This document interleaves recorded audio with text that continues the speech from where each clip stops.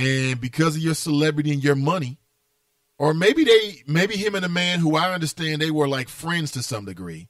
Because like I told you, I talked with a family member on the low and still have that interview. And when I asked if I could play it, I was told no, they felt some kind of way about it. And I don't betray those kind of I don't betray people's confidence. Okay, if you confide in me, I'm not gonna ever do that. Even if I think it might, give us some clicks or whatever like that. Nah, it ain't worth it. G, that ain't me. Sorry. Mila writes, they kept so quiet about the drug operation. DeWine wouldn't even answer questions about it. Good morning, by the way. That's Mila J. Good morning, Mila. Good to see you. Yes, they did. He didn't want to talk about that. He just wanted to focus on the fact that these children are going to be orphaned and what a tremendous tragic blow. What happened? I mean, was there some connection to the Mexican cartel? Something told me, and I'm going to tell you why. Something told me that if it wasn't the Mexican cartel, there was something else connected to it. And that was because Jeff Ruby, who initially put up, I think it was $25,000 for any information that would lead to the arrest of the culprits, of the suspects in that crime. About a week later, and maybe it wasn't even a week, he said, you know what? Me and my family got a good thing going on, and I don't want to complicate matters by, I don't know, making any elements out there in the world upset with me. Don't make me a target. So here's my question. Did someone from that world contact Mr. Jeff Ruby? Did he get contacted by law enforcement on any level saying, listen, it may not be smart to put yourself out there on a case like this? Was it his own family or just a bad vibe? But that was very interesting. Backed away, and we've heard nothing else from Jeff Ruby. Like he said, you know what? It's just too much potential here for me to not live this fabulous life that it appears that I'm living right now. I don't think so.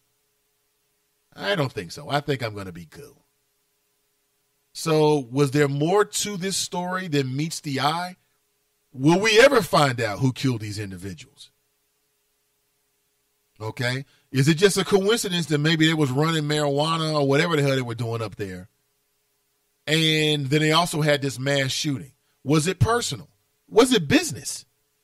Will we ever know? We don't know. One thing we know about our attorney general here in the state is that DeWine doesn't give a damn about two things. Number one, what the black community thinks, or the conscious and righteous community. He doesn't give a damn about what any of those communities thinks.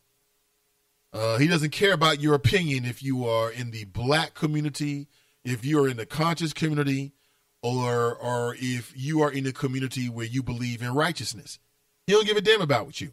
Now, righteousness and religiosity is two different things. I'm sure he cares very much about those who appear to be religious. But being righteous is something different. Righteous people let their voice be heard when that brother was killed, hunted. Well, I take you what, set up really by Ronald Ritchie and his 911 phone call. Black man pointing guns at kids. Never happened. That should have been a damn lie right off the top.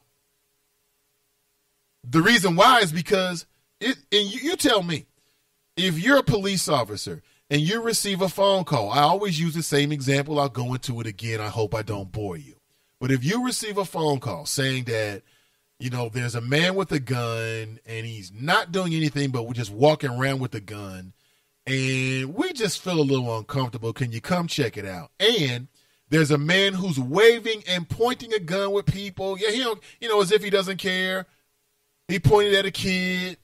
Yeah, he's pointing at people. Don't you think that's a little bit different? I do. One is a situation where you got to be conscious because there's a gun involved, but let me go see. On the other, your decision, your opinion's already been shaped. He's pointing the gun at children, which means that this man is a threat off the top. Ronald Ritchie is responsible on some levels for the death of that man. Very sad. Mr. John Crawford of that man, who was a father who was a son. Very, very sad. Very, very sad. Ed writes, a little off topic, LOL. Who pissed in Trick Daddy's cornflakes? He's really upset. Just seen the video. Yeah, I saw that too. He was super upset. James writes, a friend told me AB's entourage jumped a woman down in ATL. I don't know if it's true, but if it is, I hope AB didn't order it done. Really? Brittany writes, I'm late, but good morning, everyone. It's almost Friday. Ms. D writes, Nate equals integrity. Absolutely.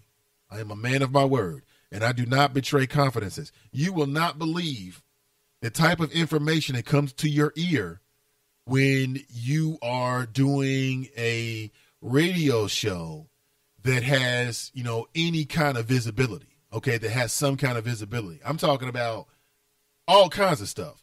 And in a lot of cases, what you'll find out is that you know about things that are about to happen before they happen, things that potentially are big because people tell you.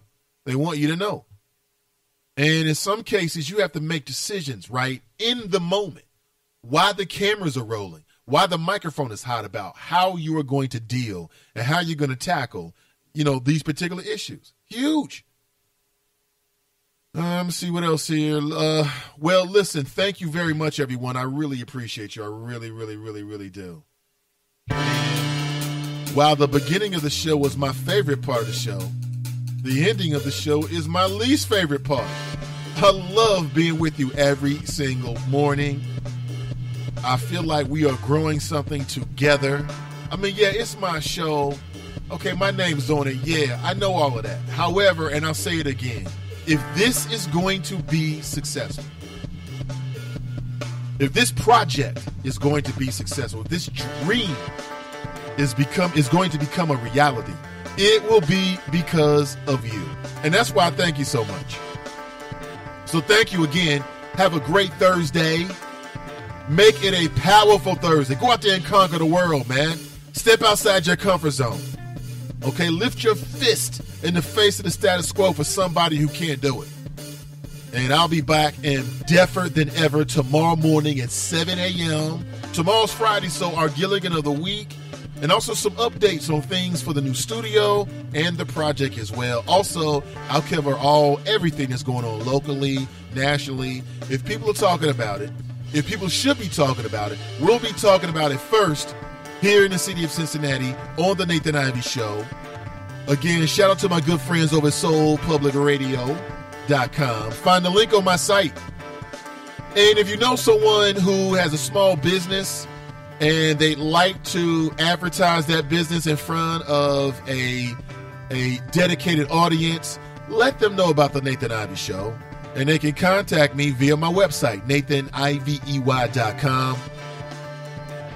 Until tomorrow, I'm out.